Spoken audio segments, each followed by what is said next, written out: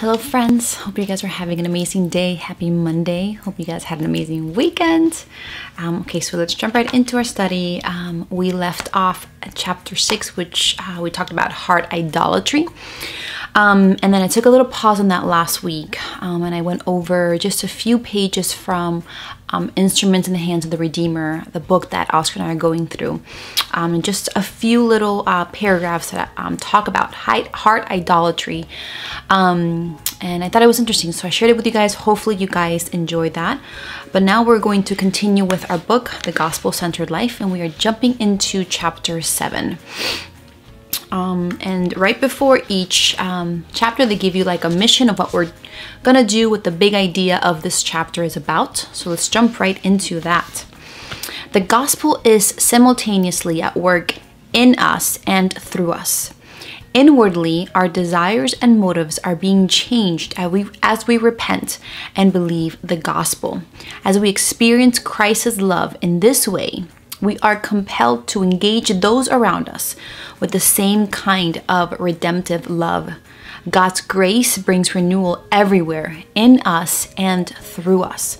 So again, the work starts in our hearts, inwardly in our lives, and then the fruit we see outwardly, but it's something that is a given, something that must do if we are true followers of Christ, to serve others, to tell others about this good news, not keeping it to ourselves. I think it's interesting, or how this is tied into the two greatest commandments, which are love your God with your heart, soul, mind, and also love your neighbor as yourself. These are things that are commanded to us because it is a fruit of having a relationship with God.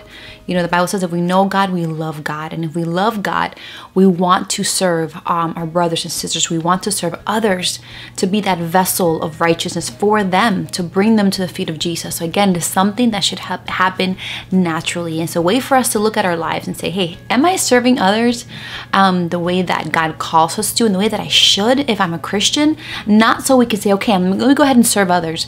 No, but that should be just a mirror to be able to see where it is that I need to focus. Yeah, my problems, where I need to focus. What the heart issue is, right? And the heart issue is, I need to fall more in love with Jesus. Am I really understanding the gospel to be able to spread it to others? So that is a big idea, the mission for this chapter. So chapter 7, the title is The Gospel Propels Us Outward, okay? And our passage is Galatians 5:13, and it says, "For you were called to freedom, brothers. Only do not use your freedom as an opportunity for the flesh, but through love serve one another." This is this passage was written by Paul. This book was written by Paul to the Galatians, to people who were followers of Christ. I love how it says brothers, meaning we are brothers in the faith. He's not talking to people who are not Christians, who are not following God, who have not professed to put all their hope in Jesus. These are people in the church who have already proclaimed this. And he's saying, even here, we are freed in the sense of we don't obey the law now for salvation. We do have that freedom, but let us make sure to not use this opportunity for the flesh, okay, to be able to sin or to do things that are not according to what the Lord has called us to do. I'm going to the book of Romans, and I am in chapter 6, and even going through what I have read for the past couple of days. It says that we are called to use our members, meaning our body, us, as instruments of righteousness, okay, not instruments of the flesh, because in there it says, Paul starts off by saying that we have died to sin, and now we are alive to Christ, to God. So here he's talking to believers, right? Believers, don't use your members for instruments of flesh, or to use them for in the flesh, sorry, but for instruments for righteousness. So even though we have come to Christ, there's still a lot of work that needs to happen in us, okay? And we still have opportunity there to live in the flesh. That we have to choose to live for righteousness, okay? All right, it says, when we truly understand the depth and richness of the gospel, we naturally feel joy, delight, and freedom because of who Jesus is and what he has done for us.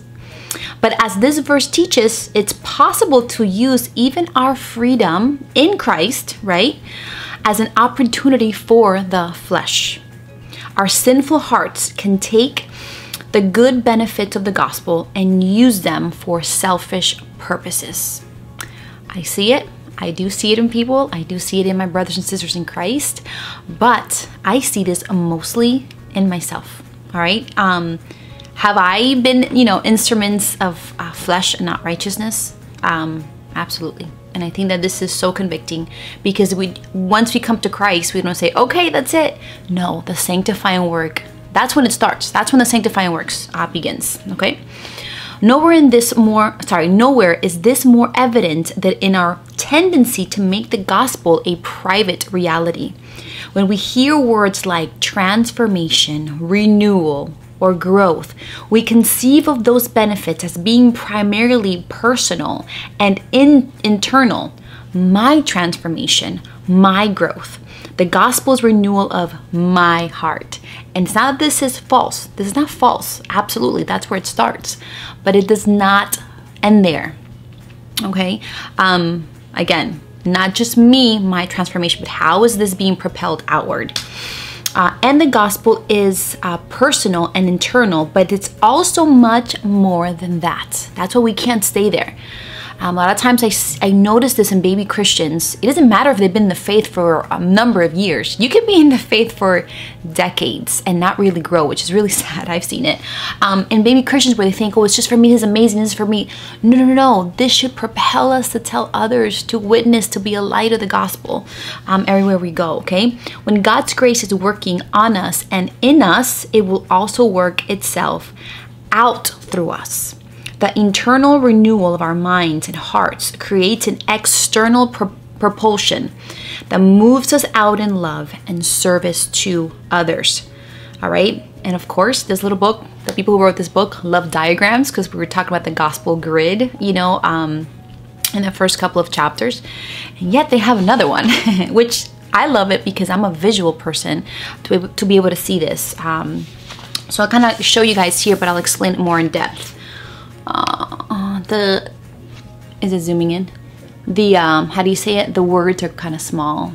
So maybe you want to take a screenshot and then we'll go through it. Okay. God's grace is the driving force of all change.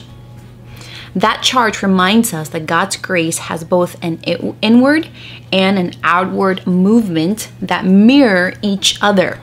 Okay. Internally, the grace of God moves me to see my sin, for me to respond in repentance and faith like we talked about in previous chapters, and then experience the joy of transformation. So it's a cycle that God's grace does in me, his child, should all the time. If I am truly following him, I am made aware of my sin, I repent, I have faith, I believe in his promises, I believe in the gospel, okay, that I have been forgiven, there's no condemnation in me, and then I experience the joy of transformation. That is what happens inwardly, God's grace, okay? Externally, the grace of God moves me to see opportunities for love and service, respond in repentance and faith, and experience joys as I see God work through me. So you see how I see my sin, I repent and have faith, and then I see the joy of transformation. The opportunity to love and serve others, I can see it more clearly when I see sin in other people's lives, primarily my kids, and even my husband, obviously, because I live with him. But when I see their sin, my reaction shouldn't be condemning and saying, what? No, how can I serve you? Right? Like when my kids make me mad and upset.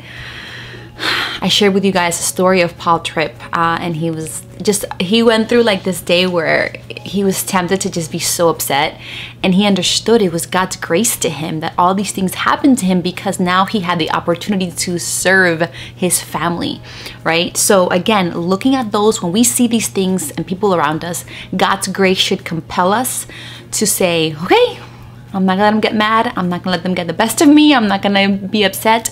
Lord, this is a chance that you have shown me to serve them in love, okay? So show them love And we're hopefully and praying that they can repent, right?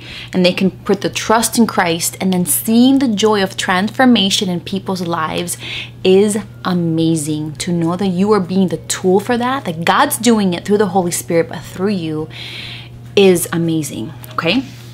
In other words, the gospel is not just the answer to your internal sins, struggles, and heart idols, right? Primarily it is, but it's not just that.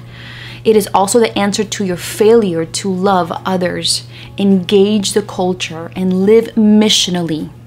If the gospel is renewing you internally, it will also be propelling you externally.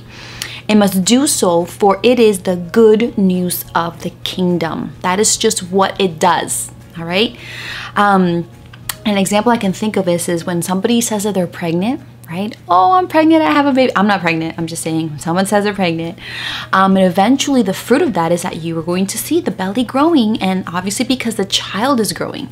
You don't automatically assume that every woman who has a big belly is pregnant. You shouldn't.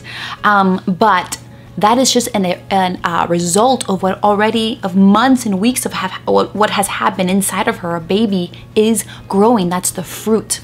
So again, if the Lord, if God's grace is working in you internally, the results should be outwardly. The people see this. Oh my goodness. Yes, there is a baby in there because her belly is big. Yes, she is a follower of Christ. I see fruit. She wants to serve others, okay, and spread the gospel. Okay, the kingdom of God is not personal and private. Jesus taught us to pray, your kingdom come, your will be done on earth as it is in heaven, which we see in Matthew 6:10. When we pray for the coming of God's kingdom, we are praying both that Jesus will reign in the hearts of people internally, and that his will be done everywhere, just as it is in heaven, meaning externally. Okay, so we're going to stop right there. And we're going to finish off in our next video. And I love how they go into a specific example here and how that works. Okay. All right, guys, that's about it. Stay tuned for a few messages from myself. I love you all, and I will see you in my next video, Lord willing. Bye. Hello, friends. Thank you so much for taking the time to watch my videos. It really does mean the world to me that you guys take the time to watch these videos. I really appreciate it. So thank you very much. I have a few messages to share with you guys. They are not long at all, I promise. So number one, I accept prayer requests. Me and my family have a list that we pray for every single day. So if you want us to add you and your prayer requests to our list, just go ahead and message me, either leave a comment below or contact me through any of the social media platforms that I have, and we will go ahead and add you to our prayer list. Number two, if you are on Instagram, you should totally be following me. Why? Because I post a lot more content there than I do here, obviously, on YouTube. I post pictures of my kids, recipes, and such. So if you're on there, go ahead and follow me. And number three, if you are not already part of this family, go ahead and subscribe to this channel. You can hit the subscription button below and the notification bell so that you can get notified every time I upload a new video. We have so much fun here in this channel. I share with you guys recipes, I do Bible studies, I do makeup reviews, I do vlogs, I do videos with my kids. So if you want to go ahead and join our family, like I said, go ahead and subscribe. Alright guys, that's about it. Have an amazing day, and I will see you in my next video. Bye!